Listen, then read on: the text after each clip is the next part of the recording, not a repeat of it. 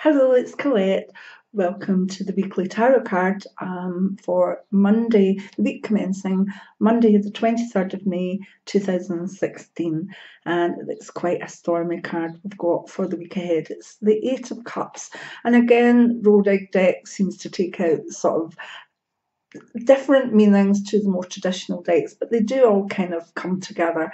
It's just some artists tend to pull out sometimes more positive things or more things to get us moving. Now, if you look at this card, there's big storms on it, yeah, and lots of lightning and stuff going on there. It's called indolence. Um, I find it a fascinating card because there's so much in it. And I particularly am drawn to the trees that have been bent and also the kind of lightning streaks and the sparks of electricity in the card. In the traditional tarot decks, it actually has a wee man heading into the distance, leaving all the cups of emotion behind him, some falling down, and it's sometimes about escapism or sometimes about moving on. The word indolence, as part of the card, kind of is about laziness, slothfulness, or whatever, but that's kind of the basis of the card. What it really truly means, particularly with Rodig, is that there needs to be some sort of a wake-up call in the week ahead to move you on from complacency, to move you on from being slightly lazy or slightly complacent, or in a sense doing the familiar, just sort of, it's like sitting back and just expecting the world to go on the way it does. And sometimes when we've achieved good things, the temptation is to sit with them for a while, and then sometimes we can become complacent and we don't tend to then put ourselves out there again. And the whole stormy effect of this card is to let us know that there will be issues or things happening in the week ahead that will create the sort of catalyst to say, yeah, don't want to be that way anymore, going to move forward, don't want to be complacent, don't want to be slothful, don't want to be indolent. What could these things be? We'll explain more in every different area of life, but just going back to the visuals, I love this card again. I don't know, it's quite dark, but if you can see that, lots of sparks of lightning and the trees bending. Trees bending can show that, you know, there's storms round about and we're okay though we're bent in the wind. But eventually the trees have to snap back up again and start living upright. So get off the couch and go upright. And it also can mean that, you know how sometimes when we're feeling things are getting a bit heavy, but maybe it's our own fault, we've maybe not done this and work's piled up or whatever. And in general life, we can feel a build-up of heaviness. What we tend to need in nature for that sort of situation is a storm, particularly thunder and lightning, which clears all the air.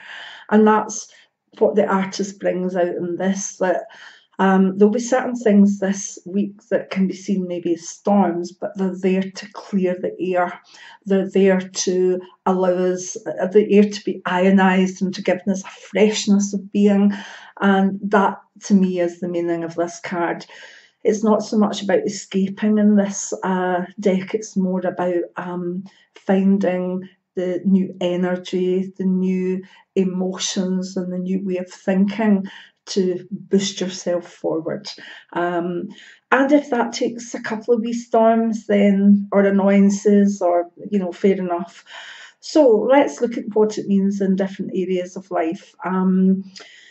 If we look at first career, you may have been coasting along within career, you know what you're doing. In fact, you could do it standing on your head. This card will bring almost like a little perfect storm for you to say, do you know what, I want to move on, or I want to do things in a different way. I want to feel enthusiastic and invigorated about my job. So now I'm not going to sit back and be slothful, or I'm not going to sit back and just let things happen. I'm going to take that energy of renewal and of freshness and move it in the direction I want. So although it looks quite a negative card, it actually can be a very good one, because it allows people to change jobs. It allows people to, if they can't change their job, then invigorate their career in some way, whether that's changing departments or changing the way they do it, or even changing your home office about. But think new, fresh. Think the way we feel after a very, very muggy day where it's been humid and tiring, and then we get an amazing storm and you walk outside and the air is ionised and everything's fresh. That's this card. So, right, see, what if we've got career, so what we go to health next? Well, again, there's that element of the background of card clearing health issues, and because of that, it can be a very good card that, sometimes we reach the end of our tether.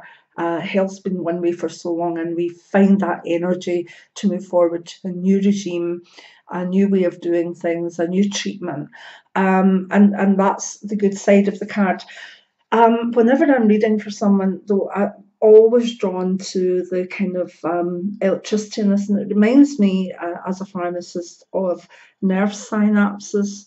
So whenever this comes out, I can sometimes feel it's drawn to nerve problems, and that can be anything from carpal tunnel syndrome to neuralgia to the back problems that are to do with pressing of the nerves.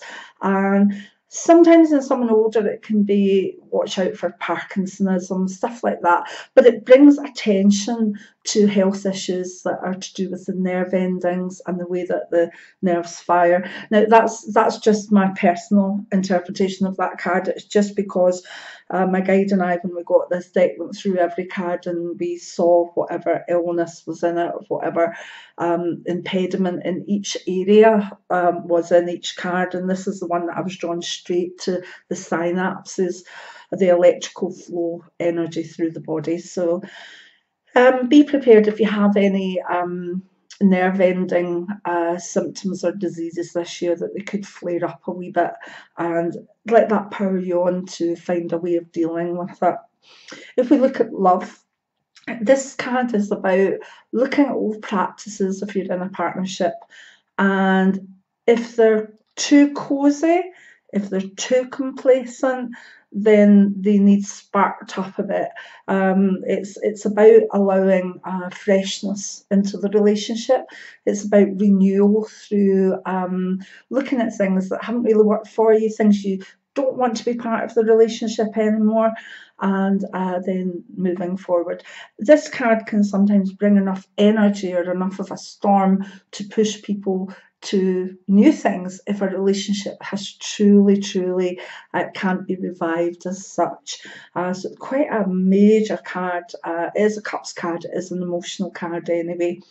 And if we look at wealth, again, it's very similar. The thread of this card is to look at things that you're complacent with, to look at things that you maybe started off well, maybe started off saving at the beginning of the year, and then that's dwindled and dwindled. Or you started off with, I'm going to put this money by, or I'm going to get my finances under control better. And any practices that you wanted to put into place and you have done, but they've kind of gone a wee bit lazy, or you're lazy with the way that you're dealing with money, this is the week where you should use the new energy to renew those things and get your procedures nice, shiny, bright and good. So it's kind of one of these cards about renewal. It can bring storms, it can bring stormy weather. So God knows what's going to happen to the weather in the week ahead, but be prepared for some storms, maybe some thunder and lightning about. And apart from that, just remember this visual. Walking out into your garden or the city streets where there's been an amazing storm and the air is all clear and crackling and fresh, and how your energy just goes up. You just feel, whoa, as though you've had the lightning bolt through you. Take that energy this week and use it in whatever area of life you need. look at what's become stagnant in life and use this energy to actually make it not stagnant anymore. And in that way, you can go ahead leaps and bounds with this card's influence.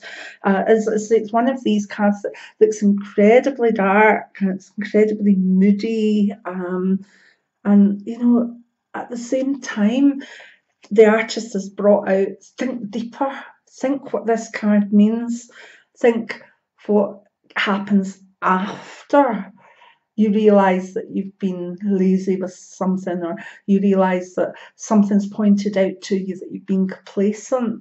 That's the time for you then renew, reinvigorate, and off you go. So enjoy the week ahead, and I hope to see you next week for the weekly tarot card. If you like the video, give me a thumbs up. There's going to be competitions and all sorts of things on the channel, more interaction. So please subscribe so that you get note of that and you can be part of it all. And there was more to come. So thank you for watching. I really appreciate it. This is nearly my 80th video, I think, and I'm so grateful for the support and the people that are watching them, because there's thousands upon thousands of minutes being watched, and so many views. I think it's about 8,000–9,000 now, and I'm just so happy with that. And I've got to thank everybody that's really helped this channel move, but we want more. We want to be able to do things with it that are bigger and better. So please share the channel, please subscribe, and continue to support it. But you know, even if you don't, I'm thanking you for the support that we've had already, because I didn't in a million years think that, starting off thinking I need to make a couple of videos because I'm having to talk to people about the same thing all the time magically, or this, that, and next thing. I didn't think for a minute that 9–10 months later we would have so many videos up. So thank you again. I really appreciate it. Many blessings now. Bye.